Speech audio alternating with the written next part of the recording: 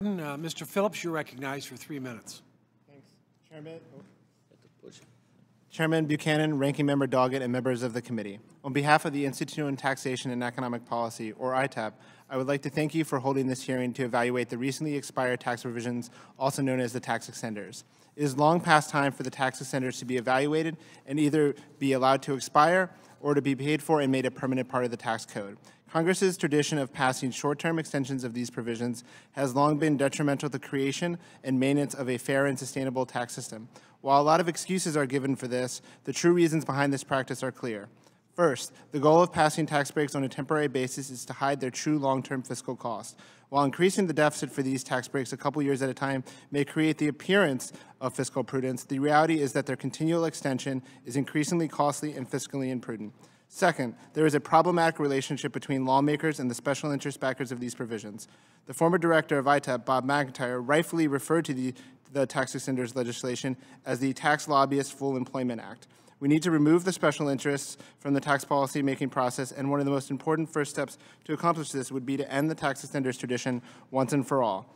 To this end, lawmakers should initiate a detailed analysis of each of the recently expired tax provisions at issue in today's hearing to determine whether or not they serve a compelling public interest in a cost-effective manner. If a provision does not meet these standards, it should be allowed to remain expired, and if a provision does prove to be effective, then it should be made a permanent part of the tax code, but at the same time, it should be paid for.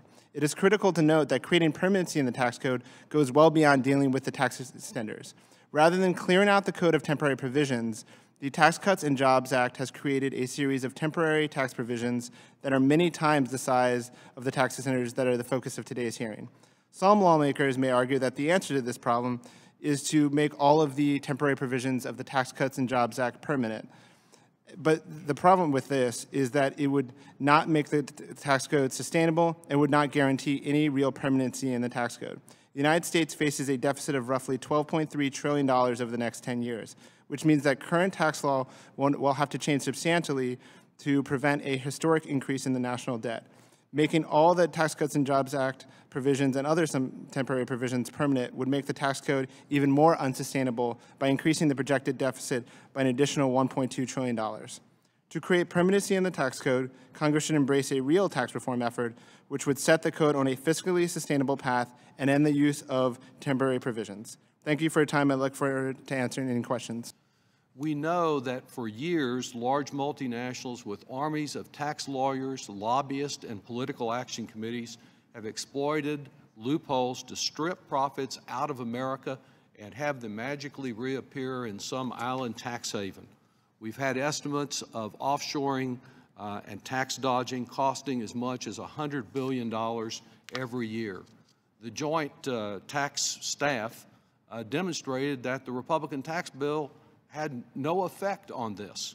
Not only did it not raise any revenue by closing these loopholes, the Republican bill actually expanded the loopholes and added another $14 billion in lost revenue from these international loopholes. Mr. Phillips, I would ask you whether or not it's correct that the Trump Republican tax bill, by establishing a tax rate for international investments made in other countries that is seldom more than half the rate that's charged for investments here in America and often may be zero, and the second provision that establishes an arbitrary 10% tax-exempt rate on overseas tangible investments, whether all of that doesn't significantly increase the incentives for offshoring both profits and American jobs. Yes, absolutely. On the one hand, it incentivizes moving profits offshore because the lower rate means that companies, if they can shift their profits over there, can pay the lower rate. And then also, I think more disturbingly, is that it actually creates an incentive to move more jobs offshore, because if you actually move those tangible assets offshore and actually make a new factory offshore, then you can actually get a tax break for that. Thank you, Mr. Chair, and thanks to all of you for being with us today. I'm deeply concerned that we're sitting here talking about a host of narrow tax extenders, while, as noted, Republicans have in essence created a host of new ones in their tax bill that will impact American families directly. Mr. Phillips, in your testimony, you state that, quote, if Congress were to make permanent all the temporary tax provisions today, fiscal reality will force them to overhaul the tax code again in a few years to raise more revenue, end quote. So let's be very clear. What you're saying is that Republicans and President Trump chose to give corporations a massive permanent tax cut, and they have now boxed themselves in a situation where American families will ultimately face a tax increase because someone has to pay for all the debt that's piling up. Is that correct? Yes, absolutely. There's no way we can sustain trillion-dollar deficits into the future without raising taxes. Now, Chairman Brady just today said that the committee would consider his quote was that while the tax cuts for families were long-term, they're not yet permanent, so that we're going to address issues like that going forward. So wouldn't that make the situation even worse, given the tax cut that's already been granted to corporations? Yeah, I think that the current tax cut has already made the situation relatively dire, and adding more tax cuts on top of that would be absolutely disastrous. So do you see these same problems as we talk about tax extenders generally?